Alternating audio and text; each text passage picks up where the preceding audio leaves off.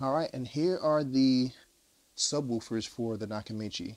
So these are pretty big. Like compared to his Sonos subs, these are massive. They're not like the biggest subs. Obviously, there's bigger subs, but these are pretty legit subs. So that's kind of the front. Let me show you the sides. All right, so there's your side port. So it looks like that's about a, I don't know, maybe 4 or 5 inch port size. But each sub has two woofers in them. So you've got a total of four.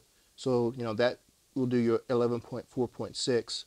But there's the woofer. Then let me show you what the back looks like. All right, so there's the back. You've got your power inlet, and then you've got your power switch. They're big, but they're also small. So it's not going to take up a lot of floor space. And you can pretty much put these things, anywhere that you want to. You can put them behind your couch if you want, like for near field.